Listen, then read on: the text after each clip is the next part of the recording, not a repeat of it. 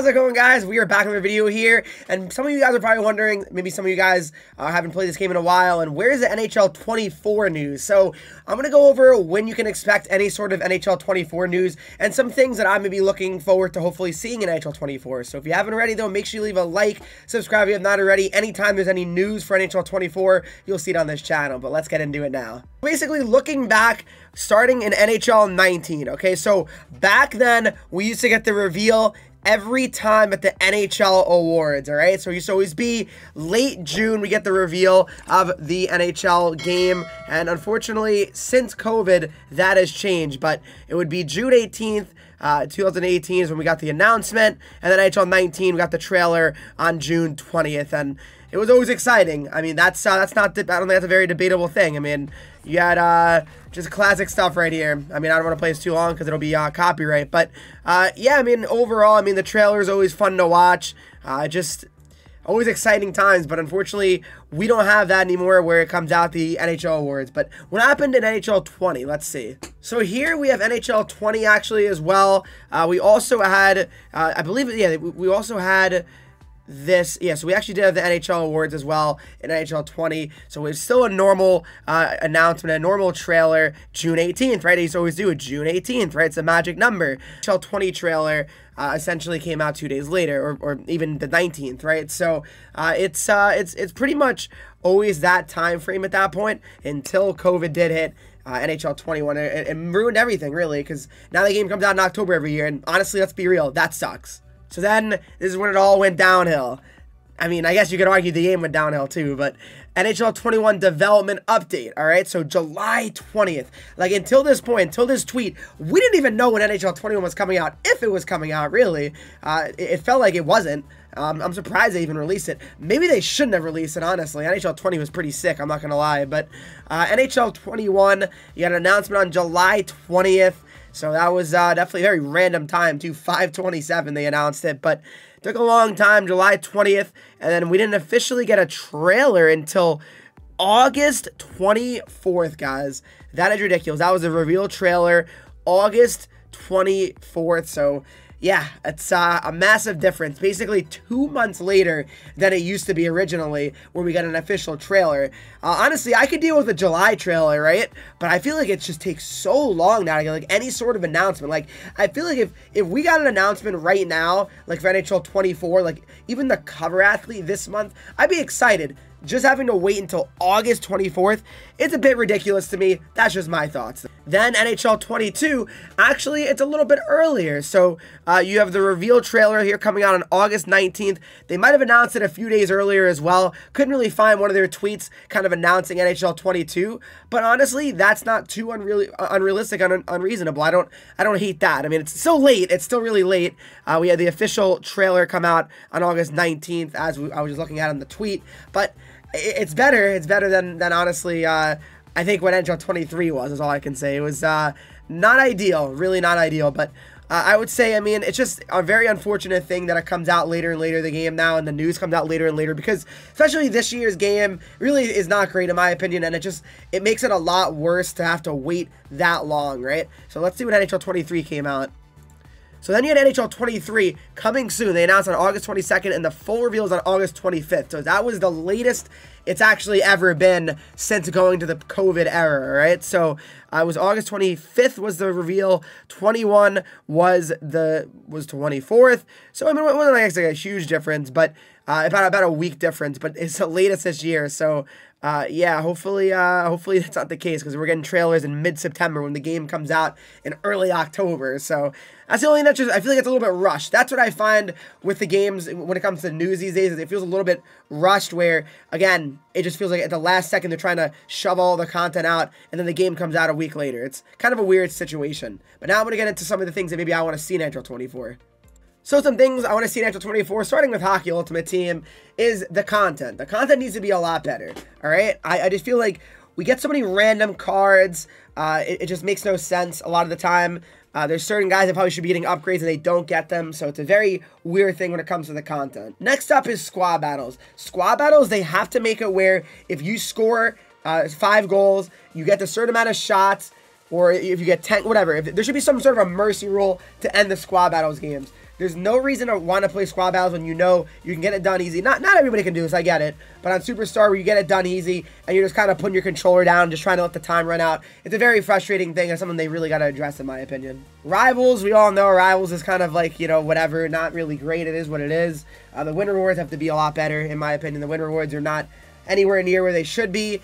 Something that's certainly got to be addressed, and if it doesn't, I mean, I'm going to be very disappointed. So they definitely address the win rewards and Rivals, and honestly just make it more of a reason to play Rivals. How about some guaranteed rewards instead of my RNG packs that I have to open every single week? It's not a lot of fun when you're in Division 1 and you're grinding and you just don't end up getting anything really for playing all those games. Hut Champs is fine. I mean, I would like if they made Hut Champs a little bit more, like, I guess, better rewards in terms of, like, maybe players again, like for like top 20 or top 50. That'd be fun. That'd be fun, I think. But other than that, Hut Champs, I really don't complain too much about. It kind of is what it really is. It's kind of works out how it should be. I think the collectible system's okay. I mean, I think it's okay. Like I said, it's fine, but I feel like it could be a lot better.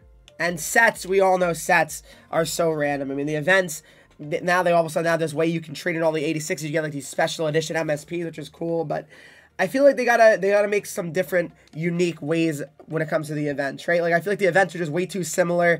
All this is just power up MSPs. We gotta try to find a way to make that different and try to change it up, to me at least. And we all know we could use another, maybe like a battle royale type mode like MLB has. That'd be really cool to have in the game, but I don't know. I think they gotta improve on the modes they have first of all. Then you got World of Chell, which, I mean, World of Chell is fun when you play with your friends and all that great stuff, but I feel like there needs to be reasons to play World of Chell, and I feel like right now there really aren't too many reasons to actually want to play it. So, again, you got your clubs, you got your drop-in. Drop-ins are really not what they used to be anymore. Pro-Am, I mean, that's just whatever. 3's Eliminator. I don't really know how many people actually play Eliminator, but, I mean, it could be decent, I suppose. But I feel like there just needs to be more reason to play this game. Again, since there's no grinding for levels like the old days, I think they got to just find a way to make it just actually fun, like to actually like grind games. Because right now you're just playing games for what? Like, what's the point of playing club games? You're not, I mean, yeah, you're leveling up, you're opening hockey bags, and that's another thing. Hockey bags are really annoying. I don't like them at all. It's just you're kind of hoping you get certain items instead of, you know, if you get a certain, you should be, how about this? You should be unlocking items at certain levels. That's just my opinion. Like, if you get to a level, whatever, Prestige 1, level 30, I should be getting a certain celebration. So I at least know I'm working towards it and not working towards RNG. I think that's very silly how they do that. I just think playoffs are awful the way they are now, so that's another thing. I don't really care for playoffs, and I hate the outdoor rinks all the time. It just, to me, it just feels lazy. I'm not a big fan of it at all. They gotta kind of get out of that outdoor rink stuff. I don't like it. I'm sure a lot of you guys agree. The outdoors for the playoffs is annoying. I'd rather play my arena. I mean, I make this arena and then I can't even use it in the playoffs. It doesn't really make much sense to me, at least. But World of Chell, again, it could be a lot better, but again, for me, I think it's just got to be more of a reason to play and want to play. I don't know how you guys feel about it, but I could definitely think of some more things too. But off the top of my head, that's what I was thinking. Is just more ways to play, more reason to play. And then we got Franchise Mode. To me, Franchise Mode this year is my second favorite mode in the game. Maybe my favorite, honestly. I don't know why I'm saying Hut's my favorite, because it isn't. But Franchise Mode is so awesome. There's so much more potential as well. So happy they added like the Stanley Cup celebration. I know that's not really like a Franchise Mode feature, but it definitely makes it more immersive and all that good stuff. I feel like that there's a lot of potential with Franchise Mode. Certain just minor things can really make it that much better, such as, you know, I guess 3-team trades. I would say potentially having the All-Star game be a thing you could see and check out. I feel like there should be more of a way to potentially, like, I guess, how do I explain it?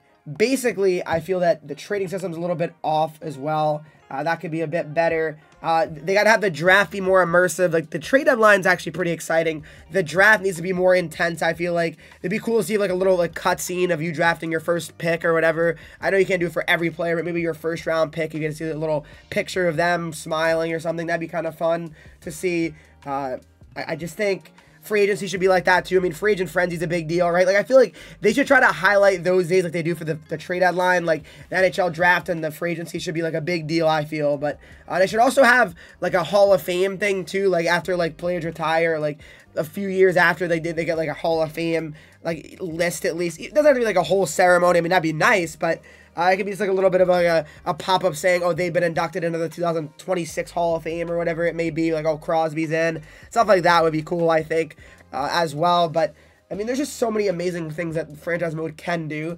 I feel like it's got potential. It really does. I mean, it's right there in my opinion, but they gotta just keep on working on it. I mean, you have so much there already. I think franchise mode is one of the more deep ones. The record book's a cool thing they have here as well.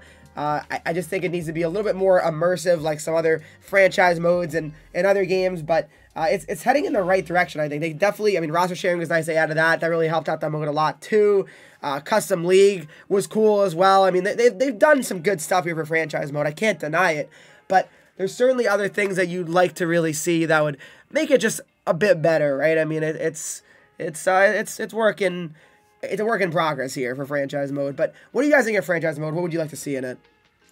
And then Be a Pro. I feel like Be a Pro, it was really awesome what they added in NHL 21. Essentially, they have not added a thing since NHL 21, which, okay, I kind of understand to the point because they did add a lot that year, I will admit. But at the same time, you can't just completely ignore the mode after just really putting a lot into it for 1 year. That's the one thing I feel like EA does a lot. They put a lot into one mode every year, but then they just ignore every other mode. And that's a very unfortunate part of Be a Pro. There's not a lot of just different storylines, cutscenes. It's very similar, right? You're kind of in the same area, it feels like, for all the Be a Pro for the most part, right? So that's the only disappointment with Be a Pro. I think it could be a lot better. Just trying to add more things like the All-Star game would be cool, right? Like you have a little bit more of an interesting, you know, I guess All-Star game experience would be cool. Again, free agency would be cool if there was more involved, trade deadline, stuff like that. I think there's just so much there that can happen for Be a Pro as well. It's very similar to franchise mode where it has a decent base, but